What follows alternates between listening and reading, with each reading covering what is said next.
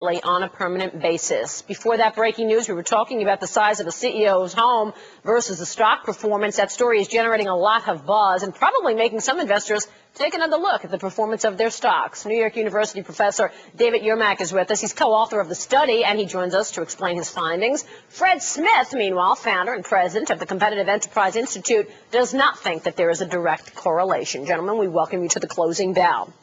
Let's talk first about the study, gentlemen. Why don't you take us through it, David? Exactly what did you find? How do you come up with the idea that there is a direct correlation? The bigger the home for the guy in the corner office, the worse the stock performs. Well, I undertook the research when internet sites became available where you could search any address in the U.S. essentially and get information about your property, the size of the house, the value, and so forth. I merged information about CEOs with their home addresses, got the real estate data on where they lived, and checked a variety of variables to see whether there were correlations with the company's performance.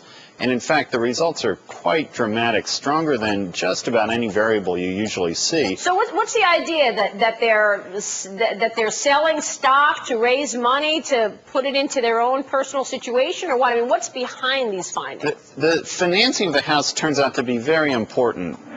There's a group of these CEOs who pay at least part of the home purchase through insider sales of stock and options just right before the house closes. And that group especially seems to underperform rather dramatically. Fred, the numbers are there. Actually, it's not surprising that when information exists about the future value, it's going to be owned by individuals inside more than others, and therefore, in fact, that's going to reflect indirectly if you can't reflect it directly. One wonders whether or not that size and whether or not you decided to stay married to your old wife or get a trophy wife married in. And one certainly wonders about whether Don Imus, what the size of his house was and whether this foreshadowed a collapse.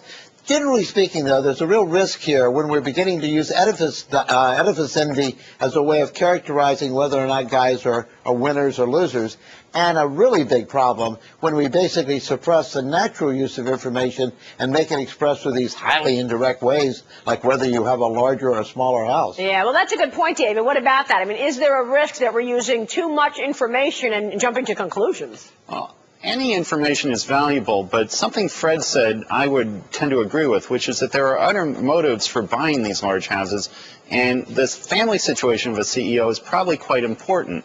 People buy houses when they have more children or perhaps when they divorce and remarry, and it may be those family episodes that are driving or perhaps distracting the CEO, causing changes in company performance, and unfortunately we don't have public data that we can look directly at these things. So it may be that the house purchase is really proxying for something else that's also quite important. Yeah, that's a good point, and I'm glad you brought up the Dow Chemical story. Gentlemen, I apologize for having to cut this short. We did have the breaking news on CBS. We hope to get back to this story in the future. Thanks so much for joining us. Thank you. We appreciate it. Meanwhile, back